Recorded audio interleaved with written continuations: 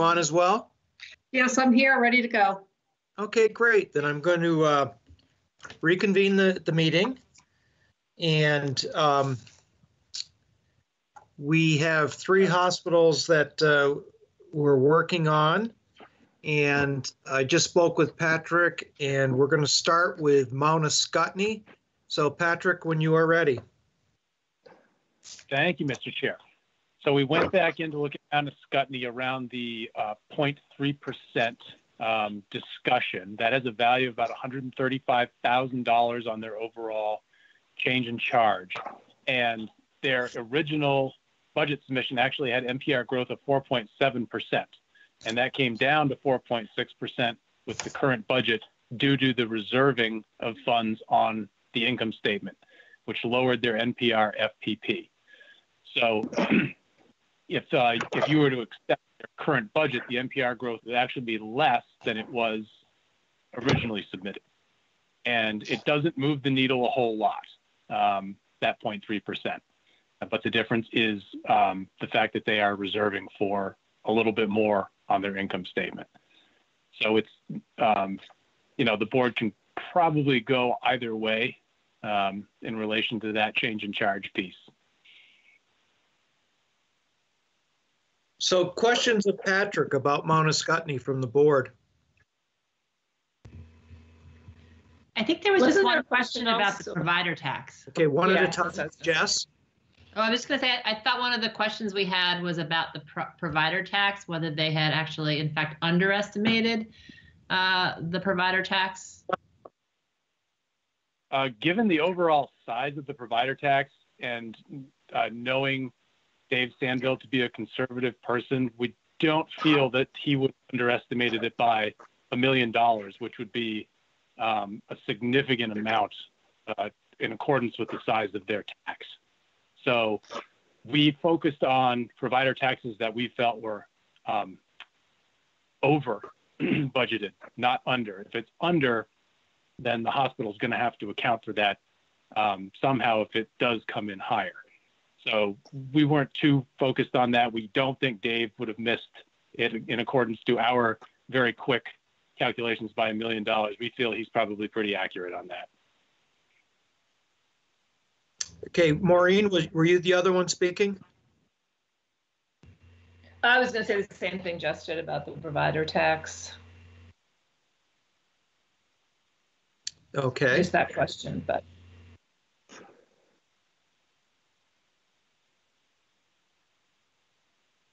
Does any board member wish to make a motion or further questions or discussion?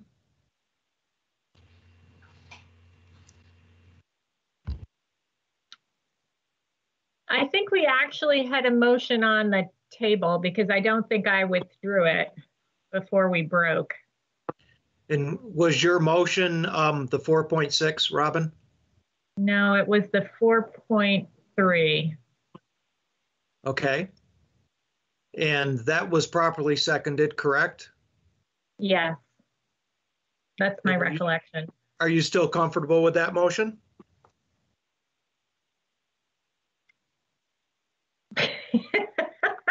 I really am struggling a little bit, even though it's only 0.3. So that's, I definitely agree with Jess that we don't, we want to be consistent in terms of ensuring that folks are not building their ACO participation in the rate. So on the other hand, since the NPR came down a little bit, I think I would actually, I'm talking myself around here. Since the NPR came down in their new proposal, I think I would revise my motion to the 4.6% change in charge. So as submitted. And is that agreeable with the seconder? I think I seconded that. I just want to clarify the reason their NPR came down is because they put in a reserve for the ACO, isn't that correct? Correct.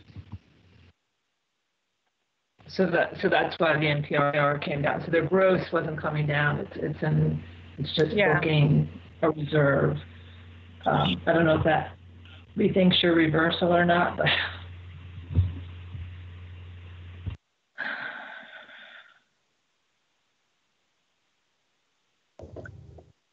I don't know. It would be helpful to me to have more discussion on terms of where other people are for sure. So maybe I'll just withdraw the motion to start and then we can talk. Okay, further discussion? Motion withdrawn?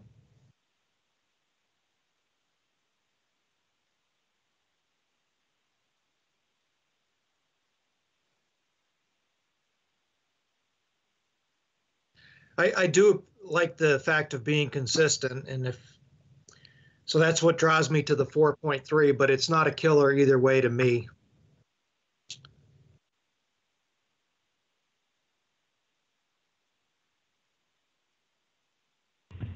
One potential way to adjust for it is to move it from the base change in charge into the COVID rate, because then we would be able to revisit that. So that is a good idea, because I was compelled by Tom's argument that there was conservatism in the budget. And so I think that's a great idea, Maureen. So that would make it a 2.5% COVID increase?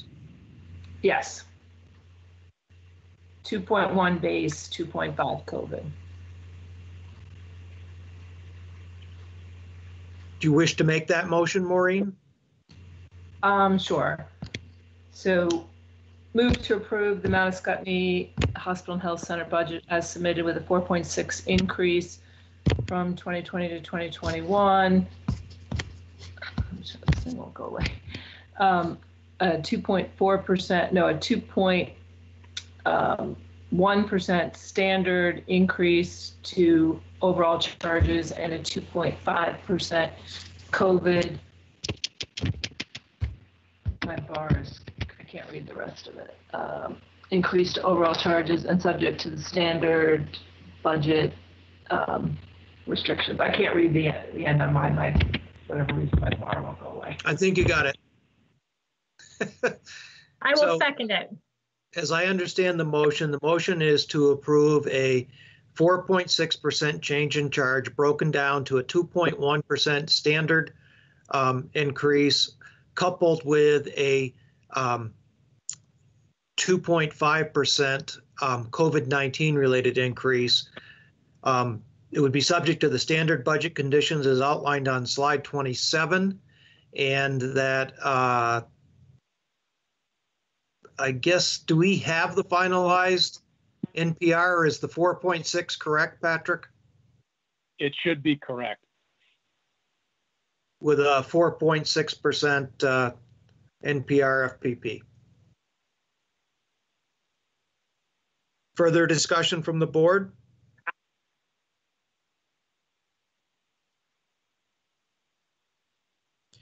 If not, I'm going to open it up to public comment. Would anybody in the public wish to comment on the motion for the Mount Scottney Hospital and Health Center?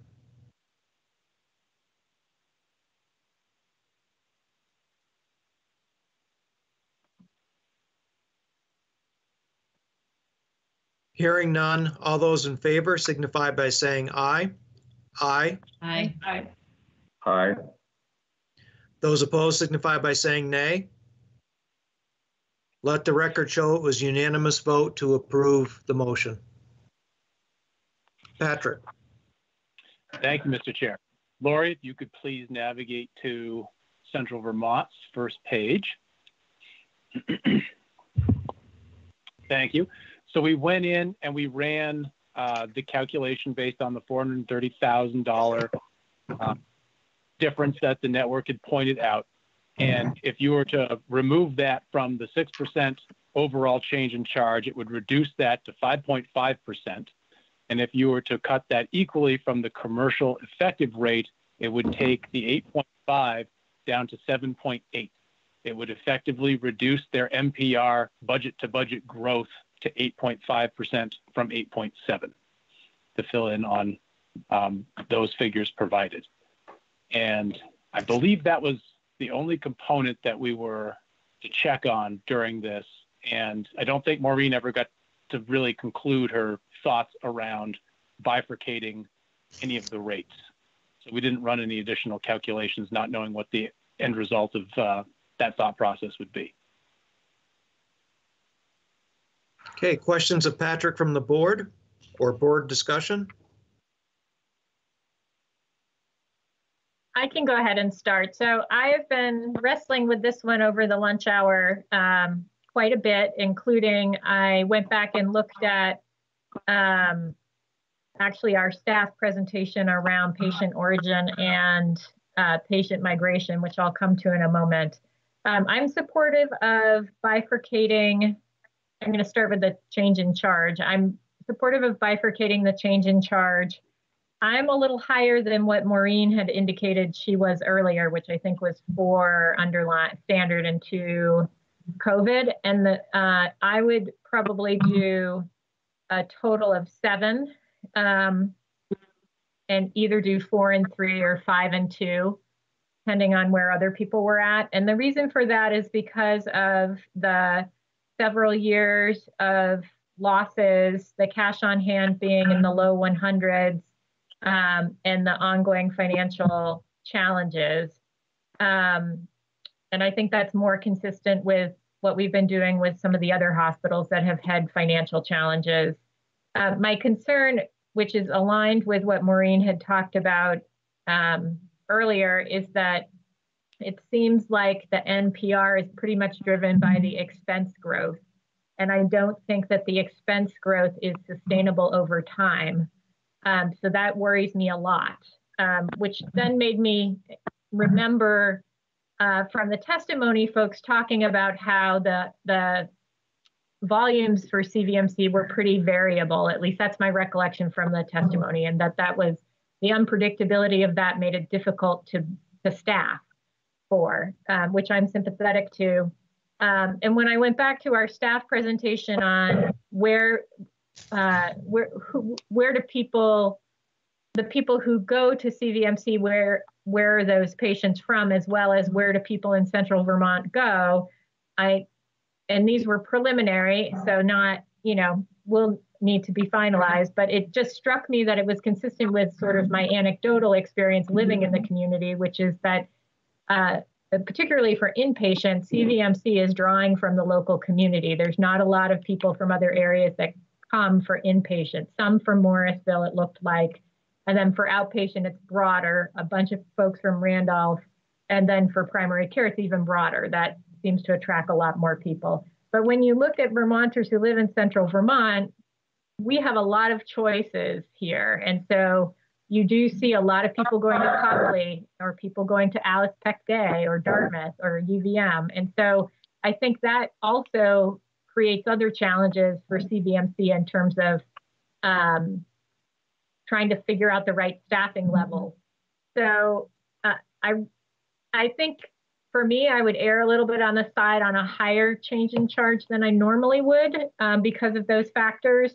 But I did want to also say that I think the expense growth is not sustainable. And I think grappling with some of these issues around the kind of care patterns in this area may be helpful in addressing those, although, I leave that to others with much greater operational experience than I to sort out. But so that's where I landed on the charge side and some of the things that I've been kind of fretting about over the last hour and a half. Thank you, Robin.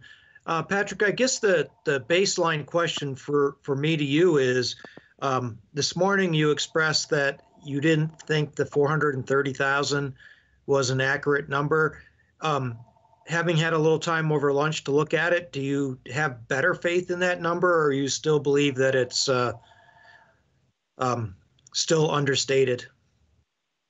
I'm not doubting the accuracy of it. I'm just stating that we never walked through the methodology of the math behind how they arrived there. So we can't personally support it from the staff's perspective. We weren't working in tandem with them. They they found this and then reported it back to us that they thought this would be kind of an overstatement and there might be wiggle room there. Our piece is still around whether or not the board accepts the justification for the provider tax increase as outlined on slide 135. It is a change in accounting methodology that's driving that year-to-year appearance of growth up as high as it is. So the difference from our mind is the network is doing what it has to do to appropriately account for it, but should the commercial payer have to support a budgeted increase based on a change in accounting methodology? That's where we stand. There is nothing in the history of either this or the medical center that says the realized payment is going to go up that much. So, you know, like I said when we started this, we're not going to hang our hat on any particular number. We just don't feel that that increase has been appropriately justified, despite the explanation around the accounting change, because DVA does not recognize the matching principle of accrual accounting when they're factoring that tax. So in reality, if this is how things move forward, this new methodology that they're employing here will keep them a year ahead of their tax every single year. So what they actually pay versus what they account and budget for, they will end up with a positive on their cash flow at the end of every single year ahead of the next year's tax. So that's where we stand. We're not going to put a specific number on it, but we think the trend analysis kind of speaks for itself when it comes down. The growth is actually going to be. Patrick, can I ask a clarifying question then? If you're not, is what you're saying, if you're not willing to put a number on it, does that mean that your recommendation for reducing the change in charge to 5.25 no longer holds? Because I thought that was all provider tax. It was all provider tax, but it doesn't sound like we have the confidence in the board that we've made our argument thoroughly enough to continue to support that. And we didn't want to change it because we've already presented it as such. So now it's up to the board to decide where they want to go with that. They can either accept that. We've tried to hang our decisions on financial trends and other financial figures that we've analyzed throughout this entire process. But if we haven't done our job in justifying that for you all, then you should feel free to take an alternate route in this. So I guess that would be my statement on that component there.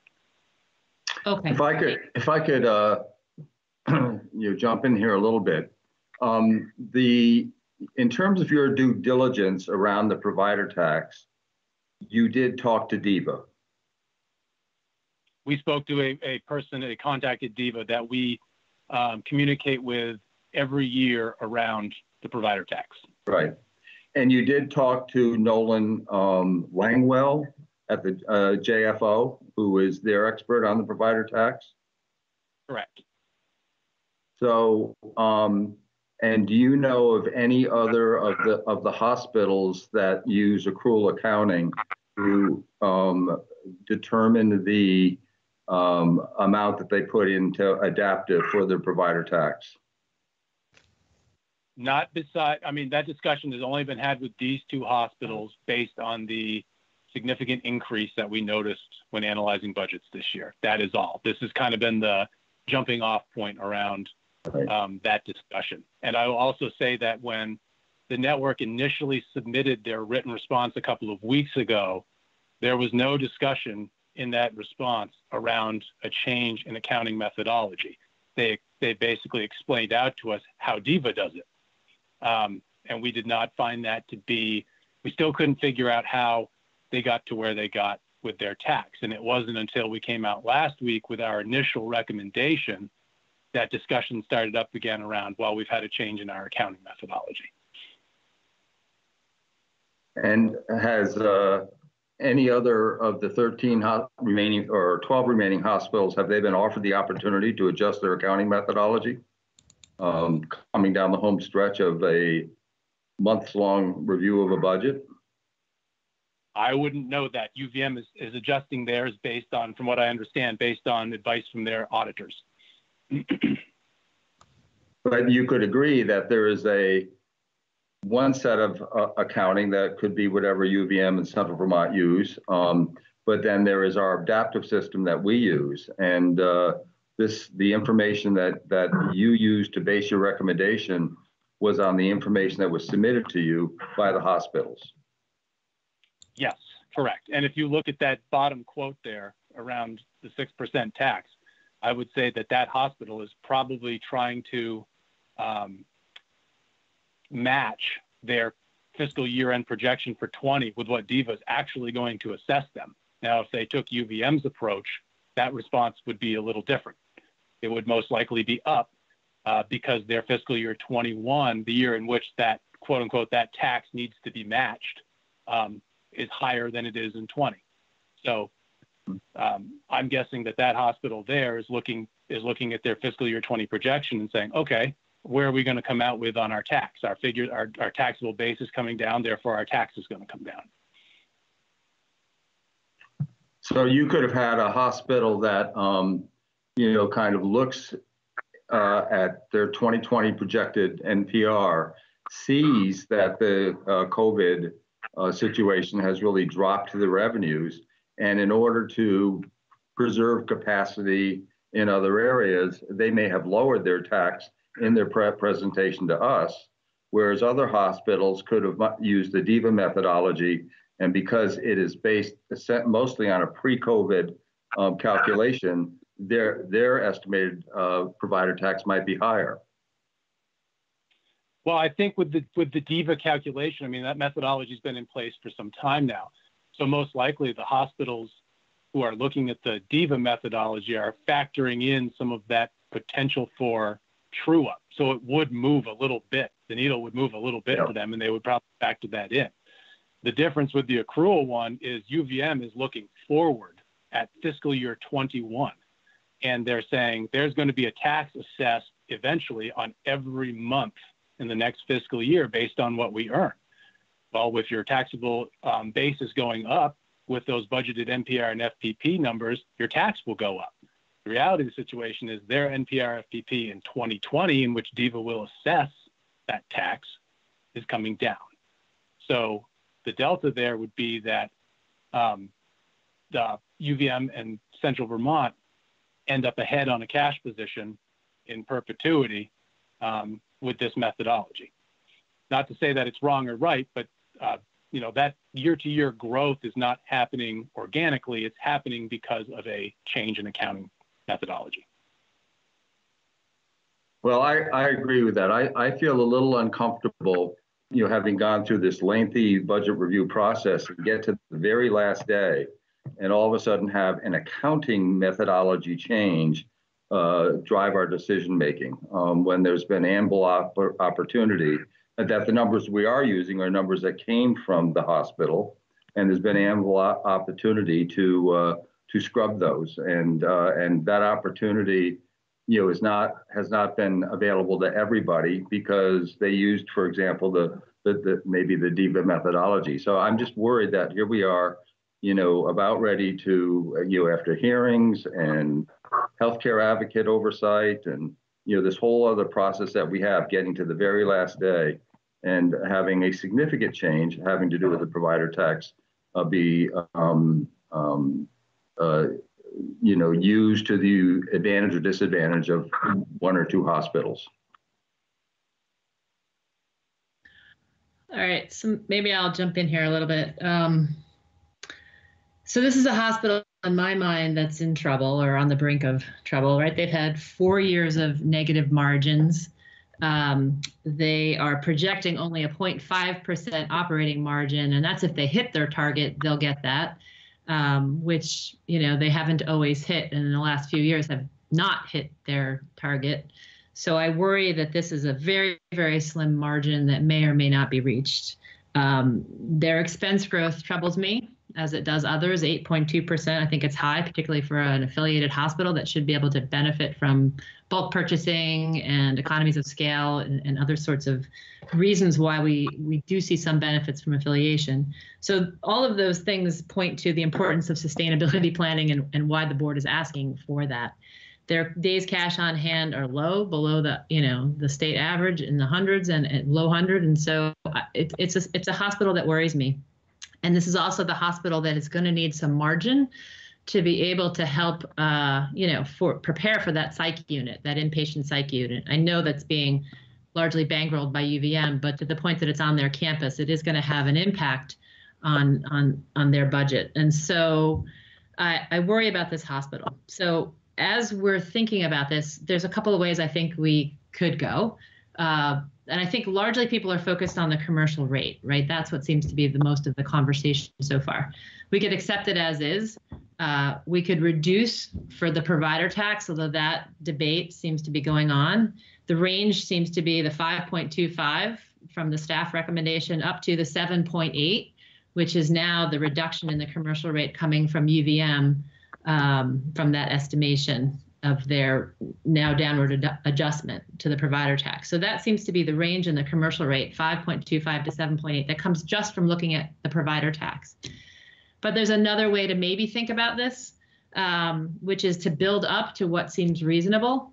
So in my mind, I start with a 3%, which is medical inflation, right? And UVM Health Network has articulated that their medical inflation is 3% in the presentation. And in some of their materials. I think that if we look at their change in charge over time, their approved commercial is 2.27. So I think that, if we're looking at the approved commercial over 5 years, sorry, that was the 5-year average, that's low relative to the median. I don't know if you can flip to your new slide 7, Patrick and Lori, that you did over lunch. Thank you for that.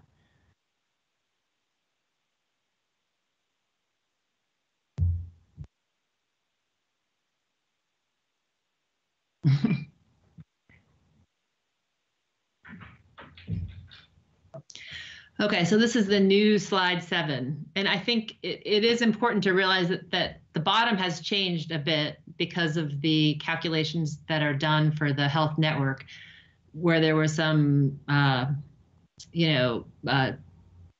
discrepancies between overall charge and effective rate. I think going forward, as a side note, footnote to this, we really need to, in the next budget process, ask for apples to apples from every hospital, because it makes charts like this very confusing to think about. Is this the effective rate? Is this the overall charge?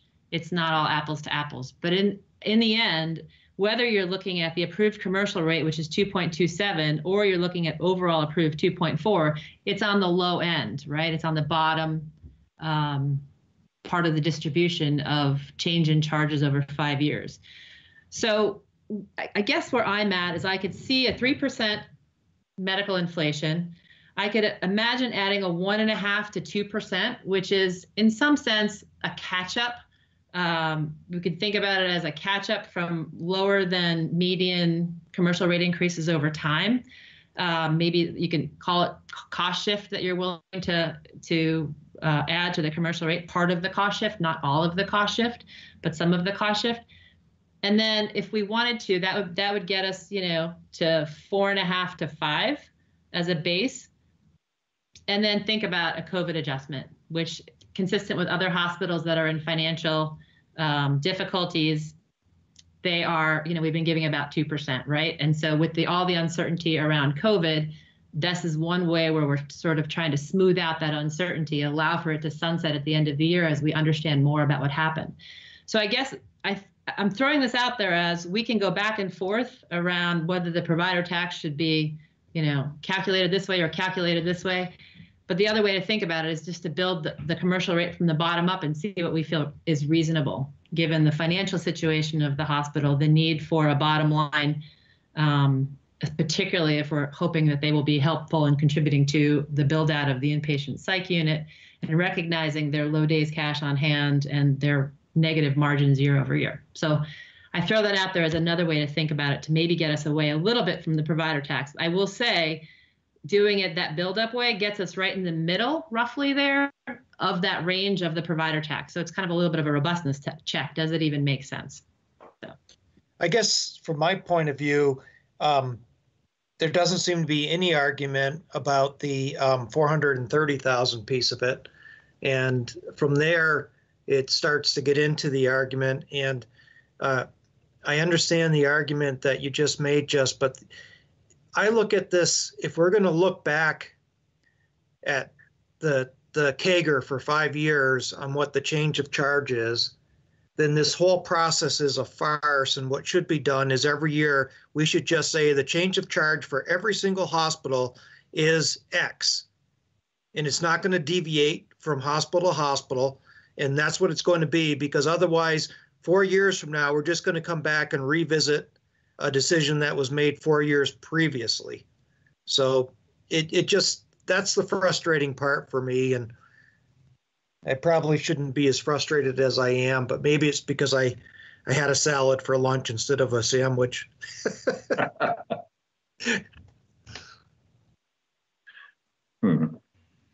Yeah, I'll just add a few things. I agree. I think we've beaten the provider tax to death, and I could talk both sides of are they doing it right now or wrong now, and we could look at other hospitals. But as we know, in a budget, every single number on the page is wrong, right? So we're not really scrutinizing every number as much as we are this one.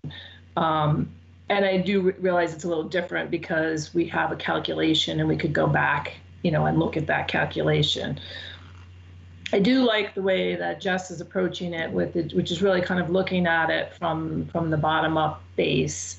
I don't agree with necessarily with looking at the change in charge and the new mapping without putting it in context of they requested some of those lower rate increases like 0.72 in 2018 because of being over in prior years and things like that. And we also didn't start with where are they starting from. So what is their cost average compared to the other hospitals again, and then looking at that base. So I appreciate, there's a 5-year average, but the 5-year average is impacted by things that the hospitals have done and requested in the past based on their past performance. So it's one indicator, and we should look at all the indicators, but that's one of the reasons why I'd have a little bit of a concern with focusing so much on where that aligns. I'm looking more at, at the 4% that we've kind of aligned on with a lot of the other hospitals as the base rate, and then flexing with the COVID rate, and whether that's an additional 2 or 3%. There's been some ranges of I'm at 2 to get them up to 6%, but with the difficulties they've had in the past and the time to try to get their expenses aligned with their revenue, which I think they need a lot of work on. I could go along with people saying the 3% and getting up to potentially a total of 7. With that 3% COVID, again, something we look at next year. And at that time, there'll be a lot more clarity on, what are they booking for the provider tax? That's just one line, right? But what did they get for all the reimbursements? Because we know even with what they had requested in the first round, there's a second bite of the apple. They may get more funding there. None of us have any idea on what's going to happen with utilization in the future. Will it come back or not? Every hospital has made assumptions and worked hard to get those assumptions right, but we won't know that until we're through this. And there's just so much uncertainty. I'd be willing to put more into the COVID piece, which then gives us time to review that next year. And if it carries, again, some of these COVID pieces may carry on year over year, and some of them may not if we see things are turning around. And we know that the hospitals will all act responsibly to try to get to the best numbers that they can. And if we can get away from using the COVID in the future, we would do that. Because again, one of our responsibilities, right, is to look at what's the commercial payer paying. And we've heard so much, and we know so much, the strain that puts on individuals who don't even go to seek care, which isn't even factored into this, right? That people don't go for care because they don't have coverage their deductibles are too high, and that just creates other issues, right? So it is the chicken and the egg, and which one do you work on first, right? Getting the patients to be able to come to the hospitals for the care that they need, or continually pricing them out of the market so that they can't come to the hospital or they choose not to because they're putting food on the table and paying for their rent or mortgage, and that's a factor, we do have to consider. And I know when we look at what's written up about this after the fact, people aren't considering that. It's just saying we're cutting hospitals back, and these are hard decisions, and we know we're all working together to try to get to the right place. But yeah, that's why I would err a little more on putting more the COVID piece. Maureen, can I ask you a clarifying question? Sure. So when you're talking about 4 and 3, are you talking about effective commercial rate? Or are you talking about overall change in charge? Because they're so different. Yeah, I'm talking about their commercial change going from 8.5 to either 6 or 7. Okay, so what I think I heard you propose is like a 7 with a 4 plus 3. Yes, and then either 4 plus 2 or 4 plus 3, but I'm willing to move on that. There would have to be a recalculation on the overall change of charge. Yes. Yeah. Okay. And again, I think as Jess pointed out, the network kind of does this differently than everybody else in some ways, and so it's hard to look at kind of an apples to apples comparison. But the way I try to look at it is, they're going to get what they get from Medicare and from Medicaid. Some of it obviously is depending what type of hospital is based on their expense structure as well. But that's a little more out of our control than what is the commercial rate piece. Yeah. So, and don't math because I haven't done any math on it, but my expectation would be that the overall change in charge would probably somewhere around 5, given the scenario that you laid out with the 4 plus 3.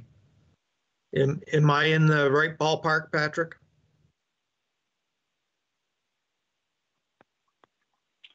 I believe Lori has a spreadsheet that we can calculate that off of. I would imagine it would probably come down at a relative rate to the reduction in the commercial effective rate.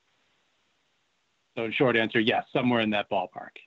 Okay. Yeah, if it stays the same relationship, it's 4.96, so it's 5% overall change in charge relative to going down to a 7, and 6 would be obviously slightly lower than that. Other comments or anybody desirous of making a motion? Well, I'm not desirous of making a motion, but I like the direction. I leave that to Robin. She does it so much better than me, and certainly me. But I like this direction for a couple of reasons. One is there is so much uncertainty, and the COVID rate could be a one-time rate increase, or it could get folded into a base at some point down the line. I'm noting that Central Vermont, in terms of the healthcare stabilization, was on that list for $7 or $8 million. But even there's some risk around that the feds could come in and audit and say, this was wrong, this was wrong, this was wrong. Whereas our COVID rate is something more of a guarantee, at least for a year. So I like this concept. I can make a motion. Great, thank you, Robin. I move that we approve Central Vermont Medical Center's budget with a 7% effective increase to effective commercial rate, which would be 4% increase in the standard rate and 3% increase in the related to the COVID charge. With the commensurate reduction in NPR FPP for fiscal year 20 to 21 budget, and commensurate reductions in expenses, and of course, subject to our standard budget conditions as outlined on slide 27. I'll second. been moved and seconded to approve Central Vermont Medical Center's budget with an effective commercial rate overall of 7%, of which 4% is the standard increase and 3% the COVID-19 increase, and subject to the standard budget conditions outlined on slide 27, with staff calculating the new NPR FPP. Is there discussion on that motion?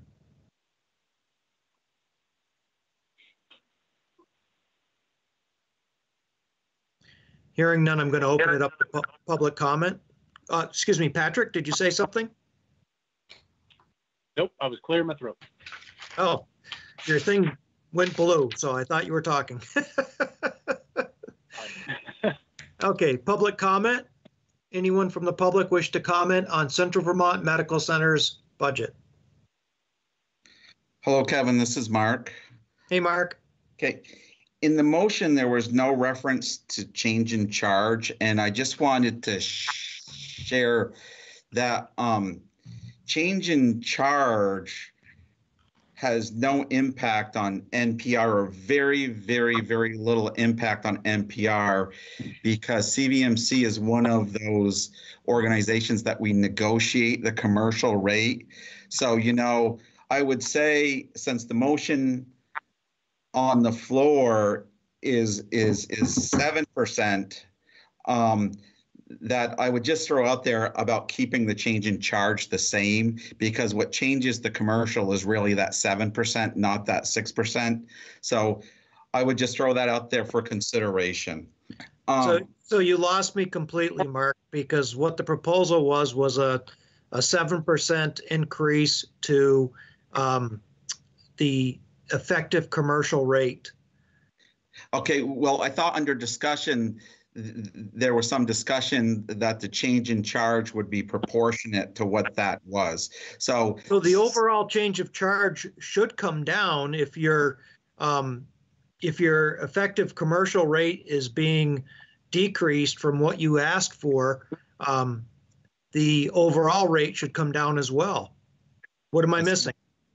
It's not the way that it works, Kevin. I mean, it is like the difference between the list price on the car and what you actually pay. So I just throw that out there for consideration. That change in charge has little impact on commercial rates whatsoever. It is the effective commercial rate that drives that. So I just throw that out for consideration to the board. You know, that's it. I did want to make a couple clarifying statements on the provider tax based upon some of the discussion that was thrown out there. So to clarify something, we have always submitted our budgets. CVMC and the University of Vermont Medical Center submitted our budgets based upon the accrual accounting methodology. That is no change from what we have ever done in the past, okay? What is slightly different is the actual booking. So, so that reduction in revenue, in which the tax will be assessed at a later date for FY20, that reduction in tax now will get booked to the actuals under FY20. But to clarify things, there is no change based upon how we submitted this budget to any other budget. Okay, and then the other thing that I would like to throw out there, just in relation to some of the comments, that this seems like it's a late in the game. Okay, we had just heard that that there was a discrepancy based upon how the staff was calculating the 21 tax to the tune of $2.4 million for CVMC and $8.3 million for the medical center. As soon as that came up in the presentation, I think I said under public comment, well, that we need to have some conversations. So, you know, this came up because of the staff, the way that they were looking at it. Not that we injected anything new into the budget process late in the process. So that was a reaction, well, to what one of the presentations was. And I understand how the staff came up with that, by the way. Our difference in opinion based upon accounting methodology is when do the actuals hit, in FY20 or FY21. So I just wanted to throw that out there to clarify things. Thank you, Mark. Can I just ask Mark a question about that? Certainly. Because what you sent us was, and this was how I interpret the statement, you wrote, historically, we have recorded the provider tax based on the actual payments made. This was not the proper accrual accounting, which says you record a revenue or expense when it is incurred. For the provider tax, that means you record the expense when you generate the revenue that the tax is based on. In the last few years, the difference between recording the expense based on payments versus what the actual incurred has not been material. But this year, with the significant decline in revenue from the COVID slowdown, there's a material difference. As a result, we've been adjusting our provider tax expense down and the actual revenue we have generated. Our original fiscal year 20 projection was based on March. By the end of fiscal 20, the record will be based on the actual revenue generated, which is the proper accrual accounting. So I'm not sure that the statement that you sent, the written statement that you sent us, maybe I interpreted that incorrectly. Actually, okay, so I do think it is line. Everything in that original or in that statement was based upon how it's booked based upon actuals. Everything in that statement refers to actuals. So the only clarification that I wanted to make is that our budget has always been submitted on the accrual methodology. It was the actual booking for the actuals that statement was referring to, Maureen, if that helps clarify. Okay, so that would mean that one of those is wrong, right? So if you booked it on your projections on an accrual, and then when you did your year end, you did it on actual, right? So that's what's actually hit the books. So if we were to fast forward then under that methodology to the end of 20 and the end of 21, you would have a different, you would book the actuals in 20, we would have booked the actuals in 21, which would have been based on the 20 year end, which would have been lower, which is, you know, so you're mixing apples and oranges, I think. I mean, I think we've beaten this up a lot, but yeah, but have been inconsistent. The only inconsistency has been on the actual side, not the budget side. So that's my only point is the way the provider tax was submitted in this budget was based upon the FY21 revenues, and in every other budget, it was submitted based upon those revenues for that budget submission year. That's it. So, so now are you changing your process for what will happen when you now yes. Actuals for this yes. year? Yes. So that's an accounting change. And before you were mixing two separate things, which I'm just not sure why the accountants didn't pick up on that, because usually you have to provide work papers for your, I mean, I've gone through many audits. You provide all your work papers for the accruals, you provide all your work papers for the actuals, and that's a significant number that goes into your budget. So I'm just surprised that it was never found or reconciled, because usually accountants are to the penny. You know, that's what I've always dealt with. So, you know, Maureen, that's exactly what correct. I just don't think the difference because of the consistency in the revenue before, also that it crossed the materiality threshold. So, but the statement that you said, I agree with. Okay. Okay, is there further discussion? If not, I'll open it up to public comment on Central Vermont Medical Center. I'm assuming you didn't have anything else to add, Mark, is that correct? No, that is it. Thank you for asking them, Kevin. So others, anyone else who wishes to offer public comment on Central Vermont's budget?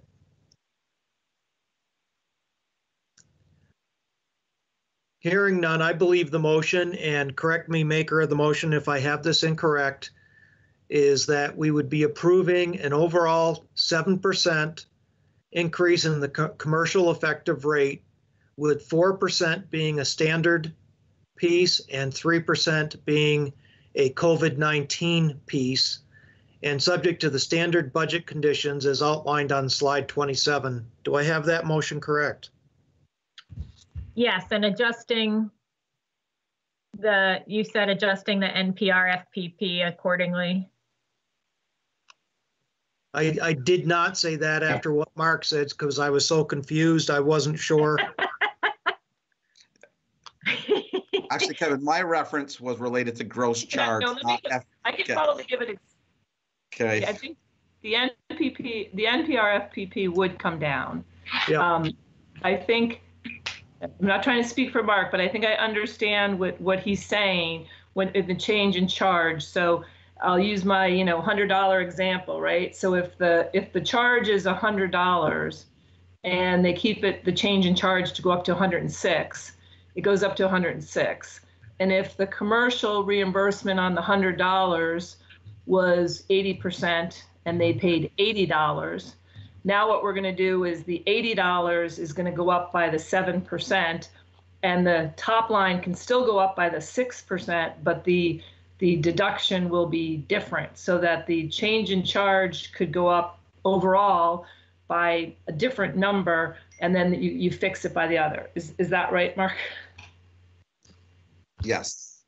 And my only question about that is, I understand, like, certainly you don't want your charges to get below your negotiated rates, but is your Medicare reimbursement tied to the change in charge for this type of hospital, or does that have any impact on other payers?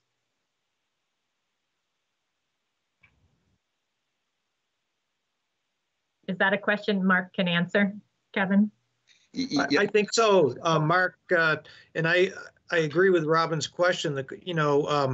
Does somebody that doesn't have insurance have a higher bill if the overall rate isn't adjusted, or how does it impact your government payers?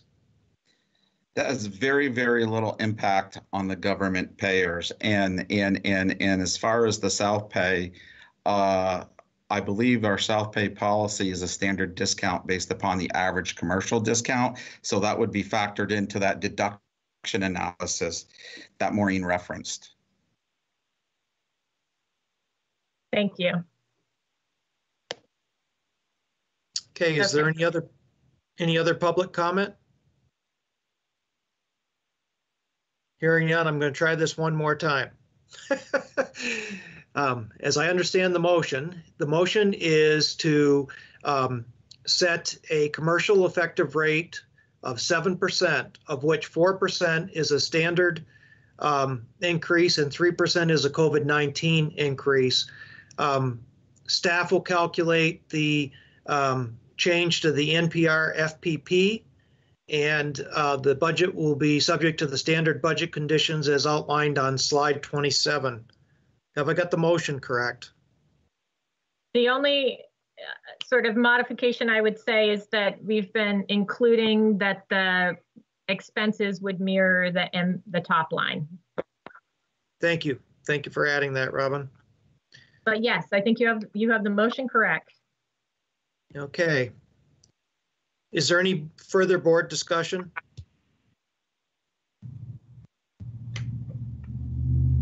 Hearing none. All those in favor of the motion signify by saying aye. Aye. Aye. Those opposed signify by saying nay. Let the record show that the motion carried unanimously for Central Vermont Medical Center.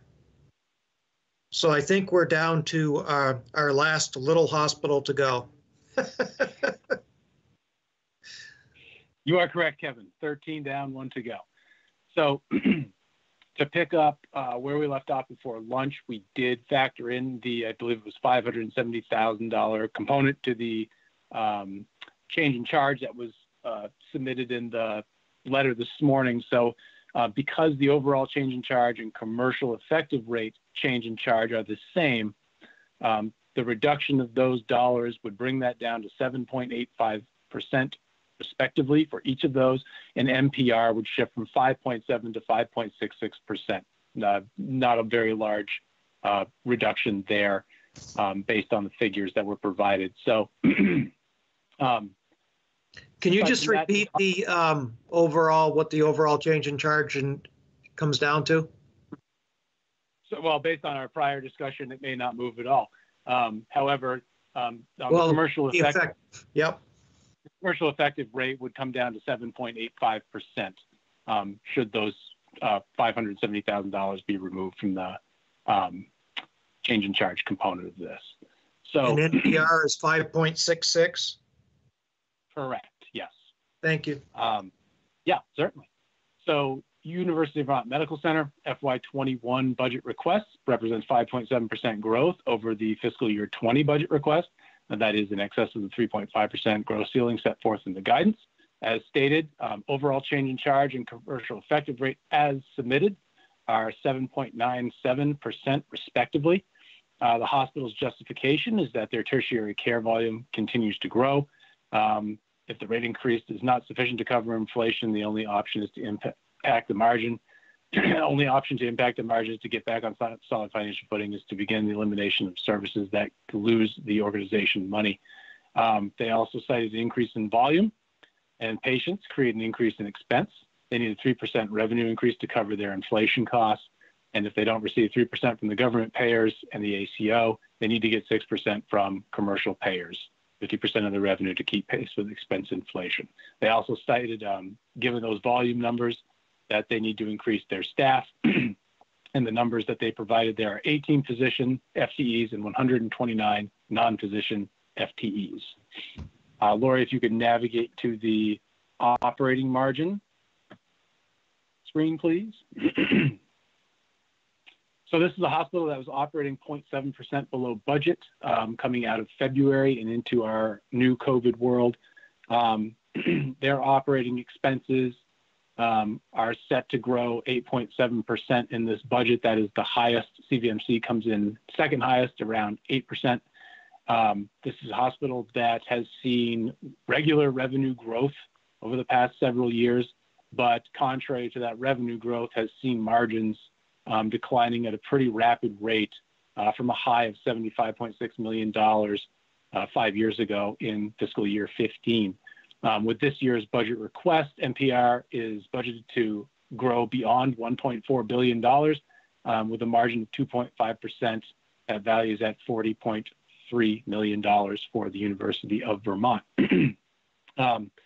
If we fast forward to their change in charge slide, because we focused on that a bit more, approved overall gross charges, there's several years where nothing was submitted and nothing was approved. Therefore, their blended 5-year rate takes into consideration those several years of non-asks.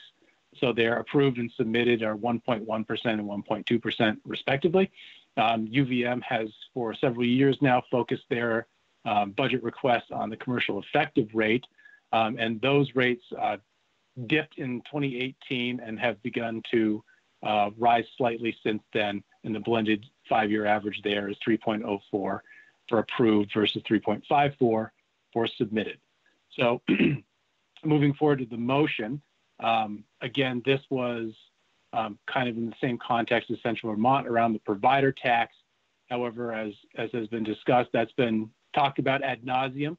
So our initial recommendation probably does not stand with the board any further. So with that, we would turn it over to the board for discussion and dialogue on the University of Vermont Medical Center budget for fiscal year 21. Board members. Questions of Patrick or comments on the University of Vermont Medical Center budget?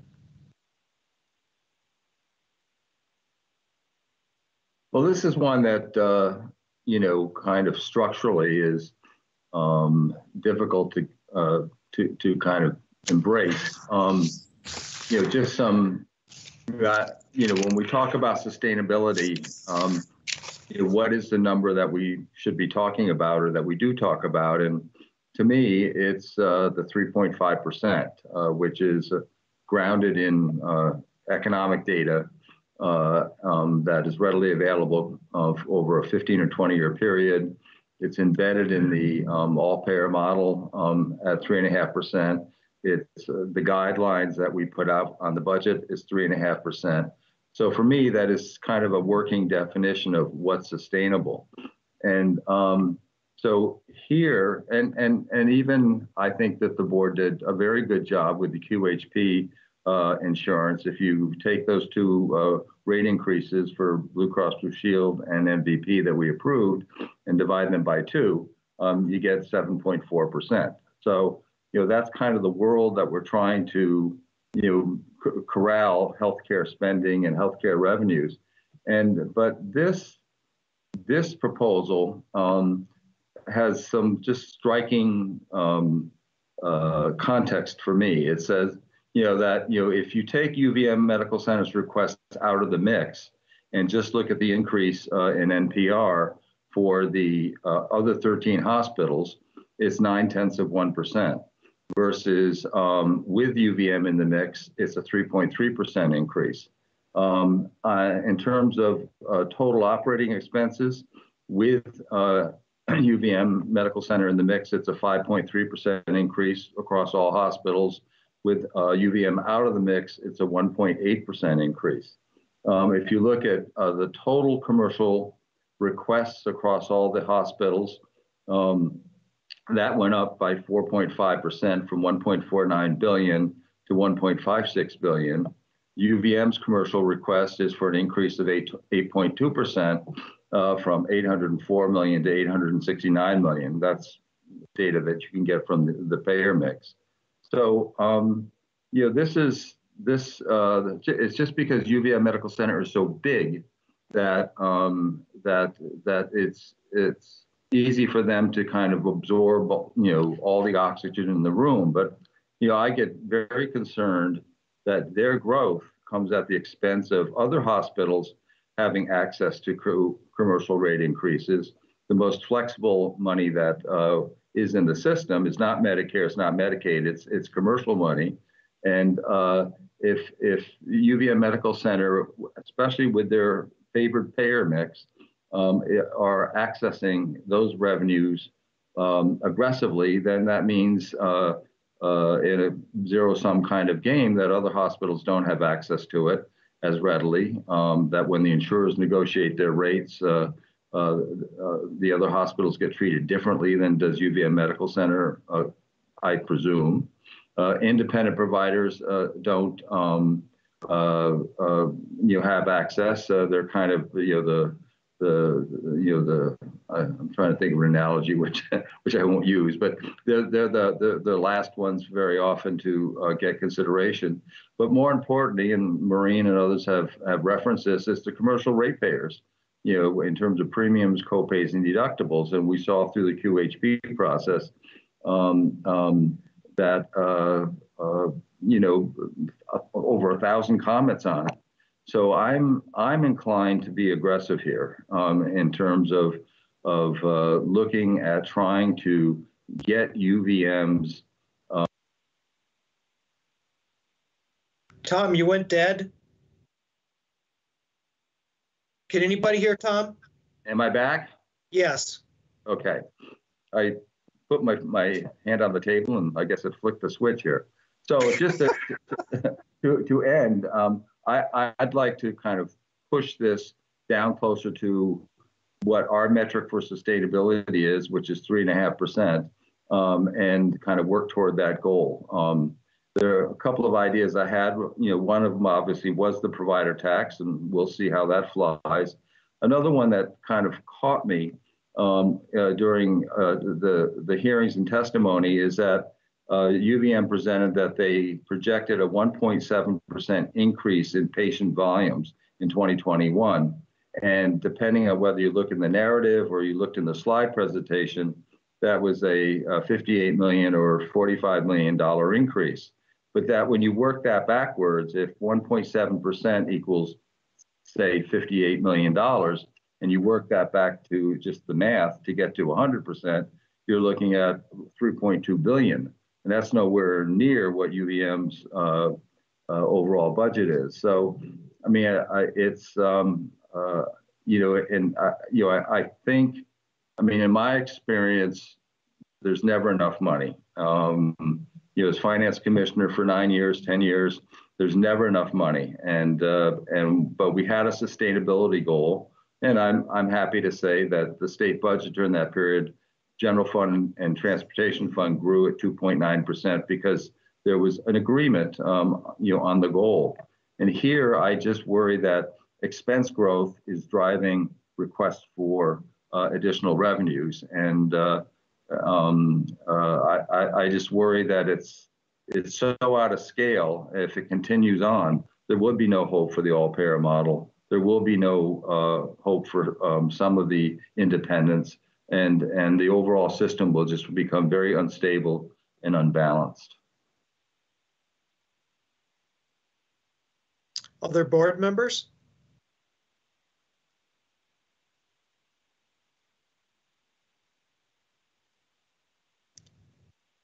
Everybody became quiet, or else we have a muting problem. Yeah, I'm just going to talk a little bit to the NPR for a minute. I don't, Tom, I understand what you're saying about the 3.5%. Where I have a little bit of a different opinion is if you look at their 2020 budget, it was $1,348,000, and the 20 projection now is $1,215,000. So that's down $133 million from where their budget was. And one of the things we had thought might happen, although we do not know, was some of the volume that didn't happen this year maybe would come back next year, and we would be willing to have that as somewhat of an accommodation. And if you look at now where they're the $1,424,000 that they're looking at for 21 against their budget in 20, that's an increase of I think I had it, but $77 million. So no, I've lost my numbers. The 1,424 minus the 1,348, yeah, $76 million. So they lost $133 million in 20, and they're looking for a $76 million increase the next year, which does bring them over the 3.5%, but does not bring them over if we were to look at what we had talked about for enforcement, which would be the 2-year, they would be allowed to give that back. So that's just one data point. That said, of that growth of $76 million year over year, half of it is a commercial rate ask. So 38 million of the 76 is a commercial rate ask.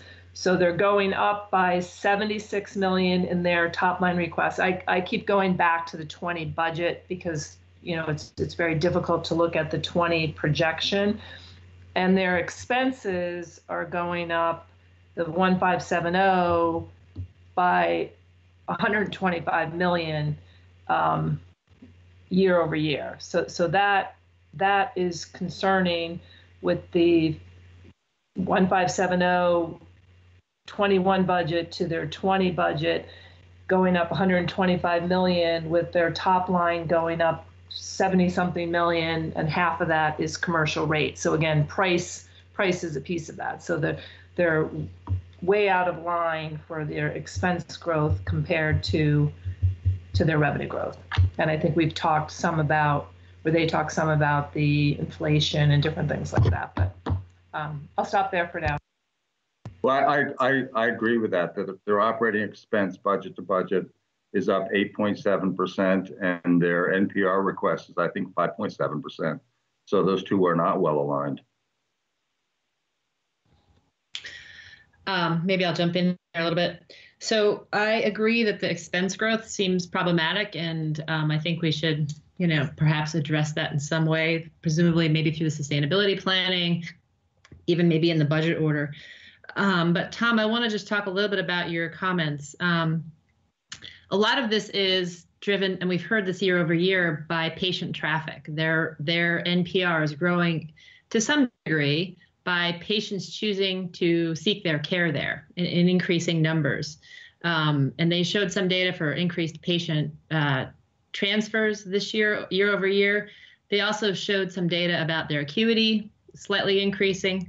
All of that is going to contribute to increasing NPR that may require us to make some adjustment for that 3.5. I don't want to treat every hospital the same way. The 3.5 is a target, but if one hospital is seeing more patient migration, an adjustment has to be made for that. And to Maureen's point, if we look over the 2-year period, they're still within the range. The other thing I just want to say is, you talked a little bit about treating them differently, and I think you're right. And I think that's justified to treat them differently. I mean, this is our academic medical center. This is the institution that we rely on, all of us, when our care, our health is seriously compromised. So I worry about the declining margins that we're seeing, which this slide perfectly shows. The medical center seeing declining margins between 16, 17, 18, 2019. And the reason I worry about that is because it puts their capital investments at risk, right? And we need this institution to be able to retain funds, to be able to hire the best doctors when we need it the most, and to be able to invest in the equipment that we want there when we need it the most. And in fact, their bond rating was just downgraded in March. And so their ability to borrow in the future is going to be compromised if their margins continue to decline. So I also want to, they are different in the sense of, we've talked a couple times today about the inpatient psych. And when the state had no ability for expansion of that capacity, which was much needed capacity, which was compromising all hospitals' budgets by the cost of borders, the place that we turned was the academic medical center. And the reason, because they did have capital built up, right? They had some, they had retained some capital that would allow that investment, and they had some overage. To be clear, we also tapped into that, but the expense is going to be more than the overage. And so I want to point out that we rely on this academic medical center for our care when we need it the most. We need them to have the resources to be able to invest in the human capital and the physical capital to take care of us. And when the state didn't have the funding to provide much needed care for our mental health patients, that was who we turned to effectively. So I just want to say, being aggressive may come at a huge cost to our access to care, to our quality of care, and to our ability to deliver, the types of care that the state needs. So their margin for this year is 2.5, their operating margin. I don't personally feel that is unreasonable for an academic medical center. It's well below the median for the nation. And so I'm concerned about any major aggressive moves that will compromise that operating margin. But I do agree that expense growth seems problematic. And I think a further exploration of, what's driving some of that expense growth over perhaps through the sustainability planning initiatives that we're undertaking, I think is going to be important. We have to understand that. We know medical inflation is 3%. They've talked about that. So understanding some of the other components, which they tried to break down, I don't believe all of that is unit price inflation. Volume was embedded in there. So I think we need to understand that a little bit more. But anyway, I guess I'll let others throw something out. So I just want to add one thing. Oh, sorry, go ahead, Kevin. Go ahead, Maureen. I just want to add one thing to the, some of the expense growth and when you target a operating margin, which is what they're doing. So they've told us they're targeting an operating margin and that they have targeted an operating margin, but we haven't completely gotten an answer to, what the incremental costs are for Epic this year and for Miller Building. I can say, looking at some of the reports that they sent us, they are changing their projections for what they said they were going to get for offset staffing this year. In 21, it's going to be $4 million less than what they had been anticipated. The legacy costs will be $1 million less. So that one change was a $3 million increase. We know they were adding the New York hospitals to Epic, which added incrementally to UVM of $2 million, and there are other costs like that. So part of the expense increase is related to some of the CONs that have been done, which are not supposed to increase commercial rate. But it becomes a a math equation, right? If you're working to get to a 2.5% bottom line, you have your expenses, you have what you think your utilization is going to be, and then you work with your commercial rate to get to that bottom line.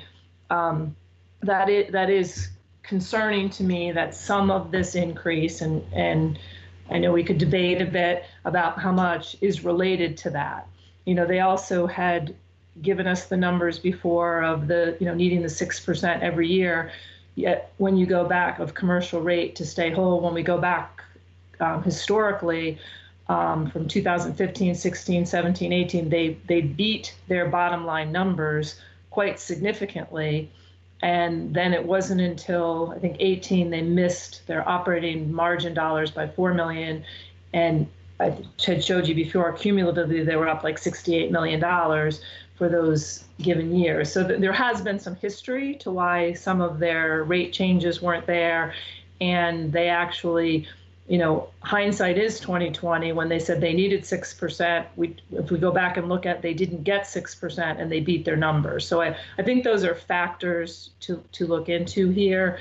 You know, I know we haven't started to throw out, you know, specific numbers, but, you know, I think again on this one, you know, my base would be at the 4% for a base rate non-COVID. And again, the COVID, we could say, is going to live on. And then obviously they were asking for an 8% overall charge. You know, I think a 2% COVID to get them to a 6% would take into account some of the adjustments I just gave for Epic. 1% charge is worth $4.7 million, you know, and I can definitely see an incremental $5 million for that year over year. I understand it needs to be in there, but in there, even when they built up Epic, they had built up their margins over time to regain to where they were going to be. The other thing we haven't fully fleshed out was, fortunately, UVM was able to get, will be able to get a large amount of money from what we heard yesterday from Mike Smith, and it was more than maybe they had anticipated. But the point there is, you know, hopefully these hospitals can be made whole from last year.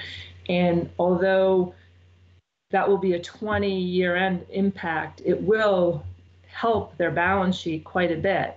If they're getting that $42 million that we talked about, some of which may have been in their P&L, and they still can go back and get more money, and hopefully they will get more money from the state for any losses from June through September. You know, I tried to throw out yesterday for them to look at, you know, any incremental changes for commercial rates that would have been a change year over year, because they're just, you know, the state was just looking at, if I had 100 last year, I should get 100 this year. And if they had a rate increase in there, they should get more than that. So some of the discussion that we did have at the meeting and some of their commentary did talk about the financial shape they were in 2020. And at that time, that was the best information they had. And they talked about possibly missing covenants on their bonds and other things. But that picture has changed with the money they received from the state, fortunately. So I think we do need to factor at least that in from a balance sheet perspective of where they're going to start the year, which is not where they thought they were going to when they did this presentation. And that's what gets me more to the 6%. So 1% on some of the CON activities, another 1% for that to get to a 4% base rate and a 2%. But definitely want to hear what everyone else thinks about where they're at. Okay, so I'll jump in, and I just want to say that UVM's troubles in 2020 predate COVID, and they're not unexpected because three pretty major significant events. You have the opening of the Miller Center. You have implementing a new health record. We know how well those always get implemented and how efficient they are right from the get-go. And of course, for the record, I'm being facetious. And the third event was the Fanny Allen Surgery Center. And those impacted 20 and had a definite impact on the bottom line. I would hope that those are not going to be impacting 21 and that things will improve from there. I agree with much of what has been said by all my colleagues so far. I do want to say, though, that one, and I'll just vent my frustration because, Jess, you spoke about who did we turn to at when we needed psych beds, but we turned to UVM. And I'll just say that UVM is the hospital in the area of the state that has the largest population. And in my mind, they had not met really their community needs by not addressing the issue. And the reason why the issue is being addressed is because there could have been a 3% reduction in commercial rates that would have impacted the base and would have impacted decisions over the last couple of years, including this one. But instead, $21 million was asked to be set aside for opening new inpatient acute psych beds. And so I give them credit for so much because we need UVM. We need doctors being trained. We need a tertiary medical center. But I have to draw the line somewhere, and I don't want to give them credit for everything because there are things that can be improved upon, just as there are at every single hospital in the state. There are real areas of success and there are areas that need improvement. And so, Maureen, your thoughts on the 4+2, I could support. I think anything over that, I would have grave concerns about. So Robin, I think you're the only one that we haven't heard from. Thank you. I also agree with much of what has been said. I do think that part of what makes the UVM Medical Center budget challenging is there are no in-state comparables. So they really are the only hospital of their type whose budget we get to look at. They're not the same as the other hospitals in the state. Their reimbursement structure for Medicare is very different, as it is for Medicaid. The types of services that they provide are very, very different, and they do see people from all over the state. So that I think does make it hard when we're trying to think both at an individual hospital level based on their individual financial factors as well as statewide at the same time. But it is important to me that over the 2 years, as Maureen said, we stay within the 3.5% growth target for this hospital. And so I am comfortable supporting the 4% standard rate with a 2% COVID increase and adjusting the MPR accordingly. I do share folks' concerns about the expense increases and outpacing of revenue because obviously that's not sustainable. And I guess I'll stop there. Unless you want me to make a motion. If you're prepared to, at least you would set the stage. Yeah, I can make a motion. Maybe Lori will switch the slide to help me a little bit. Thank you. So I move to approve the University of Vermont Medical Center's budget with an increase in the effective commercial rate of 4% for the standard rate and an additional 2% related to COVID with a commensurate change in the NPR FPP to reflect that for the fiscal year 20 to 21 budget and appropriate commensurate reductions to expenses and subject to the standard budget conditions. Is there a second? Second. Is there further board discussion before I open it up to public comment? Yeah, I would just add a couple of things. I fully appreciate as much as I can the unique position and the importance of UVM to the state of Vermont. And last year when I dissented on their vote, I said it wasn't because of them. It was it's they have a favorable payer mix, and they take advantage of the opportunities that are before him, and can't be faulted for that.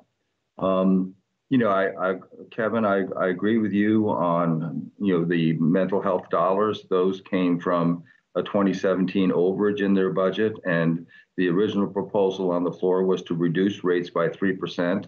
And then the issue of investing in the psychiatric beds came along. But also at that time, we re-benchmarked their base spending by $38 million.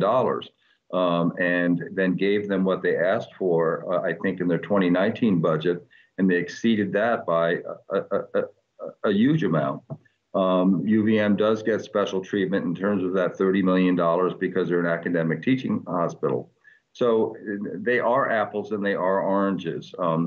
But in the end, it is UVM, I think, it is the commercial rate that rolls back onto ratepayers.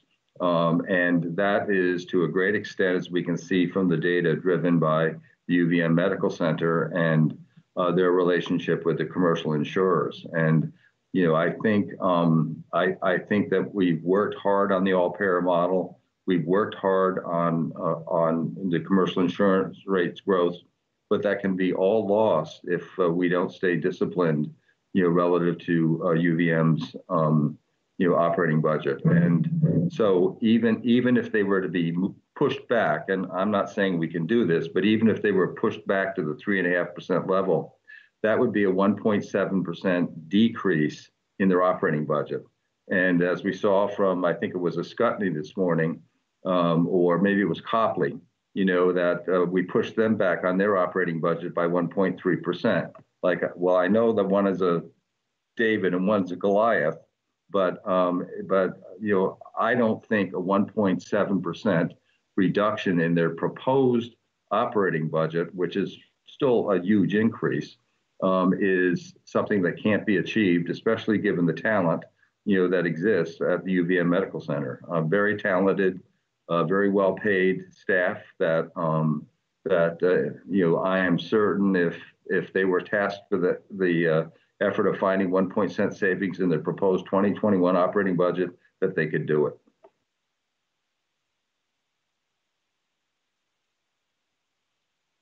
Other board members?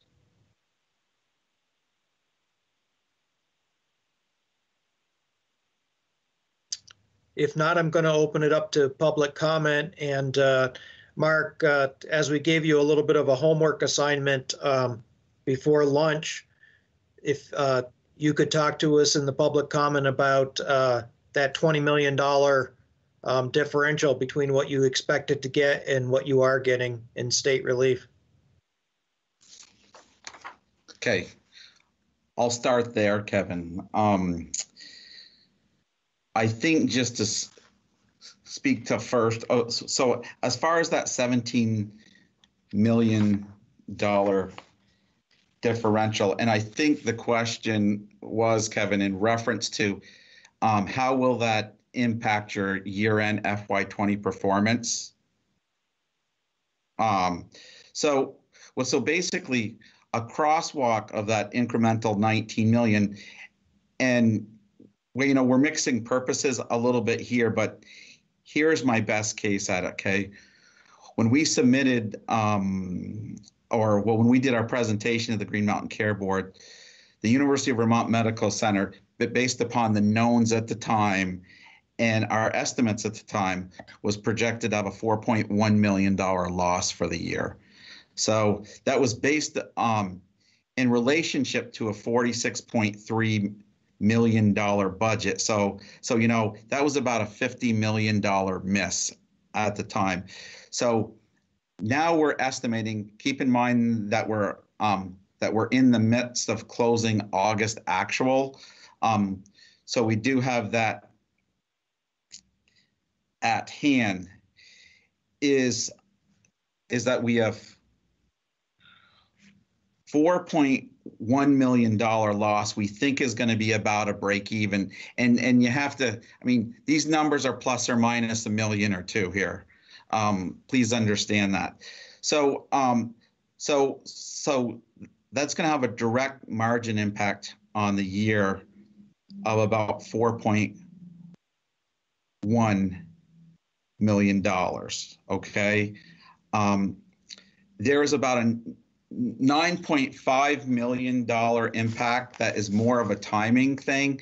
Is in our original estimate, we had the FEMA dollars coming in FY20, and now it looks like it won't be till FY21, and that's assuming if all of them qualify. And we heard from Secretary Smith that if they don't, they might try to do something to balance that out to the best they can. So basically 9.5 million of that is a wash. Compared to our estimates at the time and, what was received, and this is an evolving number, there was a change in the AIPBP amount by about $1 million, and that's assuming if I got those abbreviations right. And then as August results are coming in, our August results appear to be about $4 million less, $4 to $5 million less than what we projected. So that's the crosswalk of that $19 million. I'll pause there to see if I need to refer to it in a different manner, Kevin, to make it make more sense, or if that all makes sense. But, let me just reiterate, we had a loss of $4.1 million. That's going to bring that to break even. 9.5 was a shift of the FEMA number, or from one period to another to balance that out.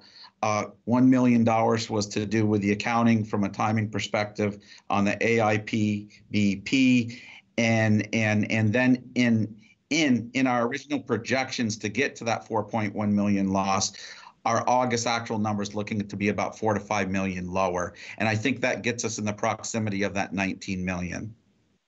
What does that leave you for September projections? September projections are, hang on. Is your projection in August, your failure to meet that, is that going to continue? The projection of August was more related to the top line revenue, Kevin, and it was mostly related to, we were picking things back up, and we were at 1%. Almost 100%, give or take in some different areas, plus or minus, but we under anticipated the impact that the staff and the physician vacation would have in August.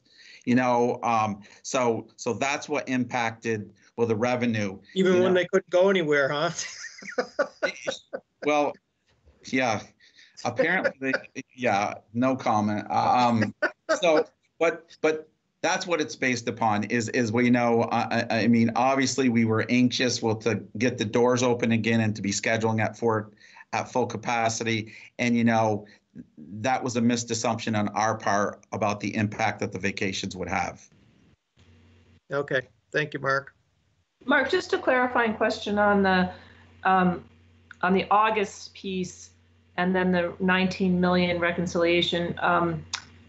The money that Mike Smith was talking about yesterday was for the submissions that would have covered March through June, correct? And then the hospital can go back in for additional for March through September, right? Assuming, some hospitals hadn't gone in at all, so they opened it up to March to September. So I'm not understanding how the 4.5 million loss in August translates to the difference that you are receiving from the state, because I didn't think they were given anything on future losses at this point.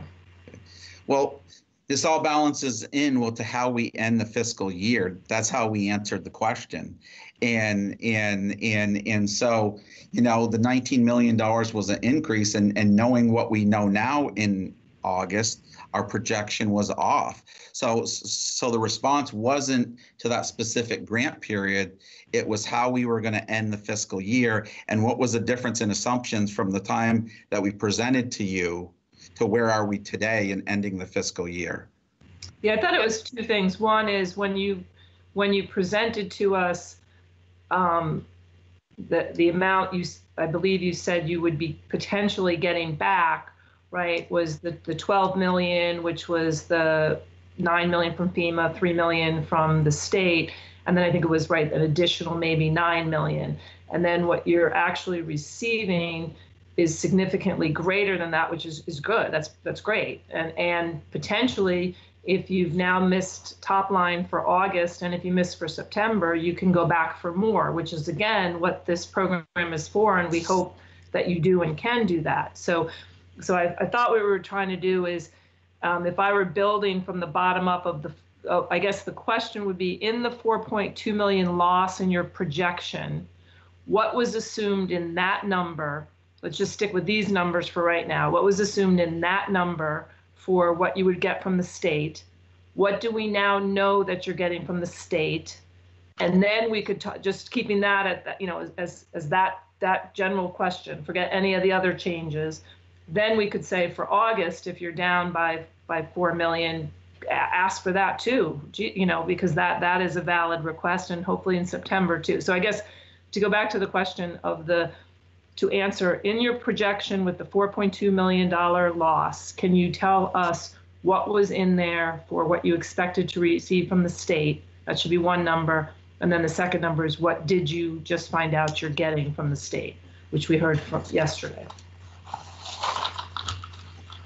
Okay, so I think to start the conversation, okay, in our projection of the $4.1 million loss, there was the 9.5 million, actually, no, there was the $12.7 million of the FEMA dollar amount, of which 25% would be covered by the HHS grant stuff. So that's a smaller dollar amount of about $3.7 million. Okay, beyond that, in our projection, we didn't really assume anything additional at the time.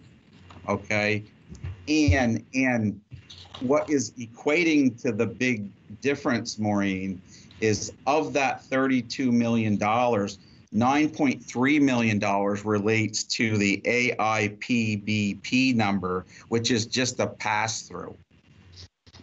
Okay, so of the grant award of $32 million, 9.3 was related to the current estimates of the AIPBP at the time. 3.7 million was related to the FEMA cost shift dollars, and then that gets us to what was really new was the net of that $19 million to the projection. So are you saying the 4.1 million, if nothing else changed and you got the money from the state, does the minus 4.1 go to 16? Roughly, you're adding 20 million to that? If we get nothing to the state, no, if what you know you're getting from the state, all I want you to do to this number, yep, say, from what we just found out from Mike Smith yesterday, you had a $4.1 million loss. Yep. Don't put any August, anything else in there. To that number, what do we add to that number from what we heard from Mike Smith yesterday? And what I'm hearing from the numbers you just gave, it's not the 32. We take away the 9.3 and 3.7. So it's just under 20 that would add to that. So Maureen, can I interject? Because I'm not hearing the same thing, because what I heard him say, the 9 million from FEMA is separate. So it looks like it was a $3 million 25% match to that the state was willing to pay. So you really would only subtract the 3 point something from the 32. So you're really looking at $28, $29 million in addition. Yeah, that's what I'm trying to get from Mark, 'cause I thought the 9.3, I agree with you, Kevin, on the 12, that 9 was from FEMA, but I thought he was giving another 9.3 on the AIBPC. But so I guess the question is, from the number we got yesterday, the 32 million, how much would be added to this bottom line negative 4.1? Okay. So in the 4.1, I was answering the number before as it related to the HHH funds. What was in that 4.1 was the 75% of the FEMA number, which is about $9.5 million, which we know is going to be moved to FY21. Okay, so there's that right there. There was the increase in the AIPBP of about $1 million, and that leaves a remainder of about $4 to $5 million. And I know you say that you don't want to hear August, but if we would have updated our August number, that $4.1 million loss would be $9 to $10 million. Yeah, but maybe we can start again. I just want I'll build it up with you, but I want the first answer is just for the money we heard from Mike Smith yesterday, which was what, 32 million. How much of that was not in this number and how much is going to add to this number? Then we can take what moves to next year, and then you have the opportunity to go back for August and September. I hope you do, for the lost revenue, because you have up through September 15th. You can go back and claim anything up September 15th. That dollar amount is 19 million. Okay, so there's 20 million more that goes to here. So let me say it differently. Of the 32 million, okay, 19 million wasn't accounted for that in the projection. From Keep in mind, a large portion of that other dollar amount was the AIPBP funds. So I'll start there. So what do you want me to explain now? What we got new based upon the information yesterday was there was $19 million. Okay. So then that would bring you to about a positive 15 million. Yeah, a positive 15 million. And Okay.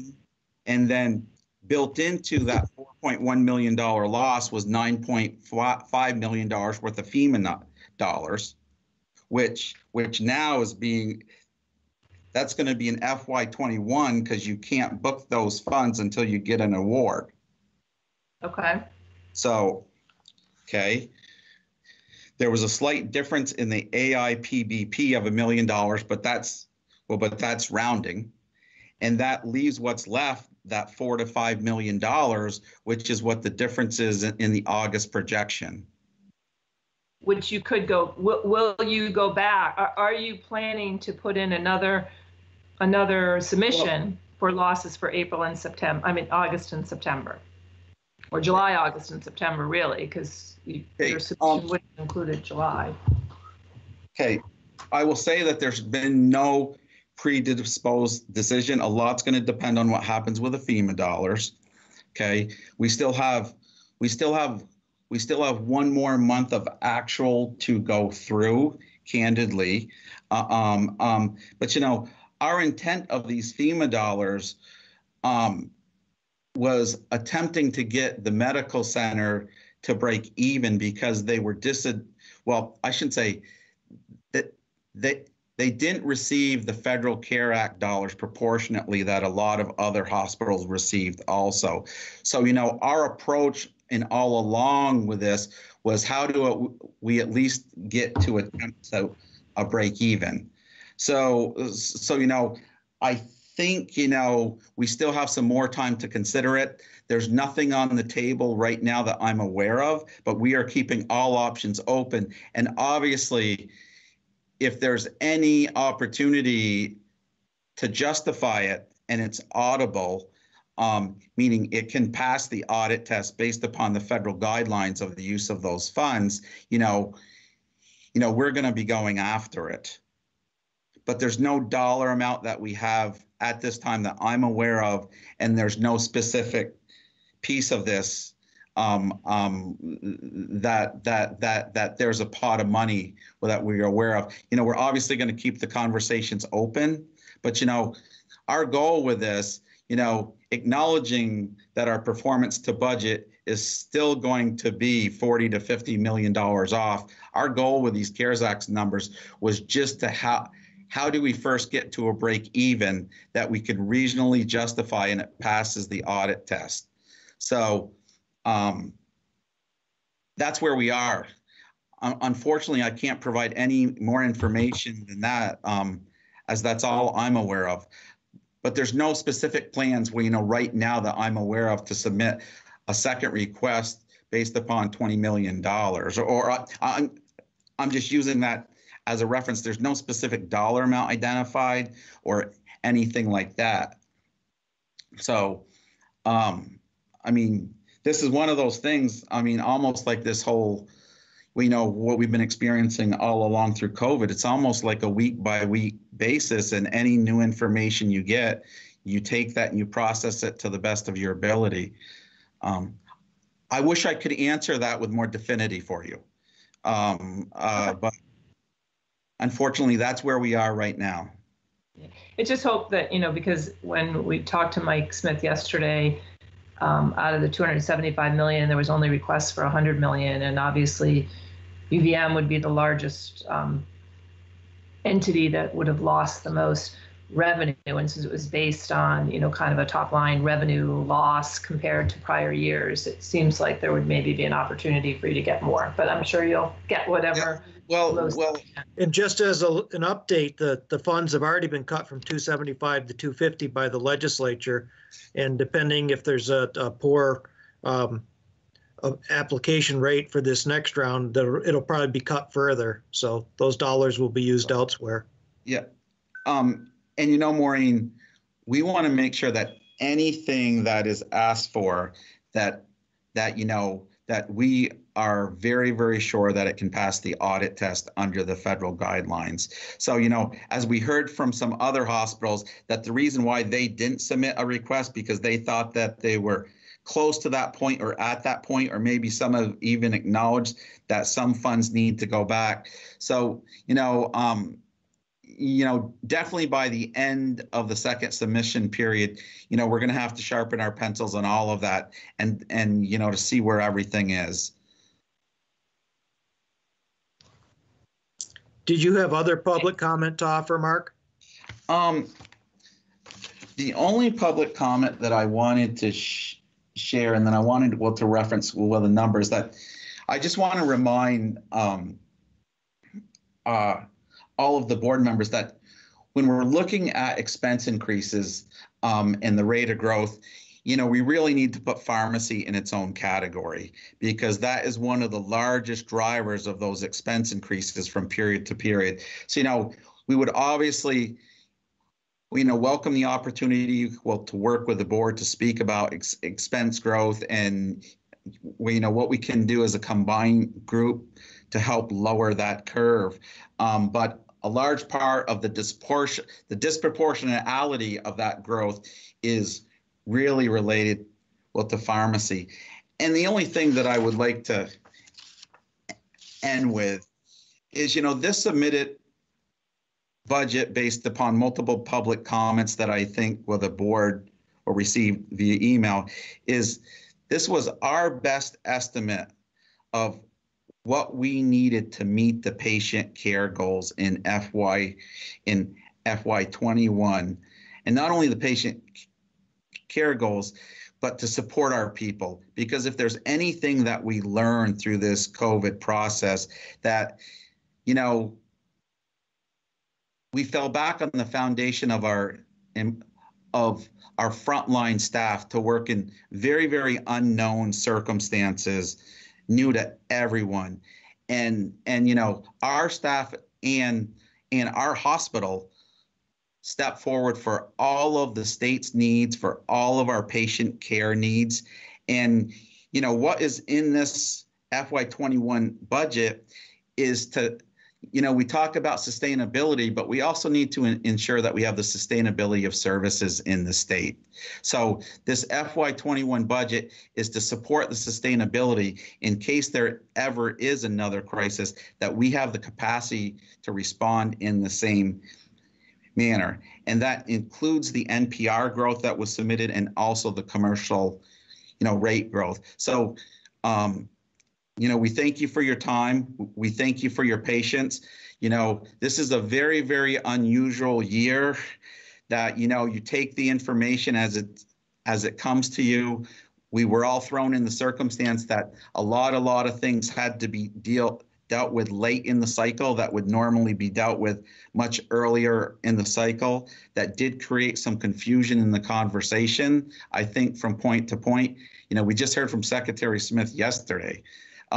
So you know, I thank the board and all of its staff for allowing us the time, to talk back and forth to add clarity to these items and these numbers that are evolving and, you know, sometimes are very confusing. So thank you very much. We appreciate the conversation, Mark, and certainly UVM had more than its share of dealing with COVID.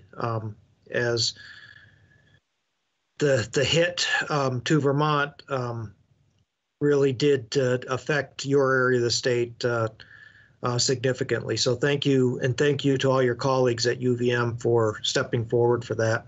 Is there other public comment on the University of Vermont Medical Center budget?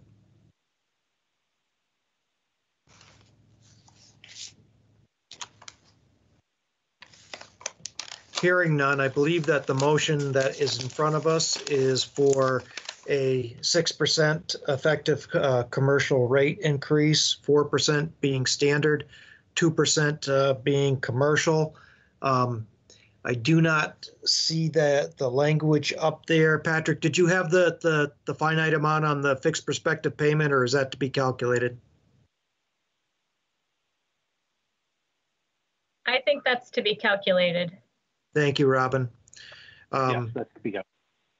With the standard budget conditions and including a commensurate reduction in expenses. Any further board discussion? If not, all those in favor of the motion signify by saying aye. Aye. Those opposed, say nay. Nay. So Mike Barber did slap my wrist earlier today and said that whenever we have a non-unanimous vote, we need a roll call. So Mike, could you call the roll? Yep. Member Holmes? Yes. Member Lunge? Yes. Member Yusufer? Yes. Member Pelham? No. Mr. Chair? Yes. Thanks. So let the record indicate that it was a 4-1 vote. Is there any other business to come before the board? We often open it up at the end in case Jeff Tiemann wishes to make any statements. I know last year he declined and just went with his opening statements. Jeff, did you wish to say anything this year? No, Mr. Chairman, thank you. I appreciate the board's careful evaluation of all these budgets. And obviously, as a couple of you have said, we'll need to continue to stay in close dialogue during the monthly meetings and elsewhere to make sure that we're monitoring this. And from my standpoint and a statewide standpoint, to make sure that we're constantly ready for the next wave if we have one, and that COVID is still with us and our hospitals are at the center of that. So we must always keep that in mind. And certainly that's most true for the Academic Medical Center, which has been such a leader here. Thank you. Thank you, Jeff. Very well said. Nobody has a crystal ball. We don't know what's going to happen, but Vermonters have to continue their demonstrated efforts at safety. And with that, we'll get the best outcomes that we possibly can get. And hopefully there's some encouraging news on both treatments and vaccines coming down the pike. although never fast enough for any of us who would like them here yesterday. Is there a motion to adjourn? So moved. Is there a second? All those in favor of the motion signify by saying aye. Aye. Aye. Any opposed? Thank you, everyone. I know it's been a long and trying process. And hopefully there are not major reconsiderations that will have to be revisited in the future. But again, 2020 is the year of uncertainty, and we will plod along. Have a great rest of the day. Thanks.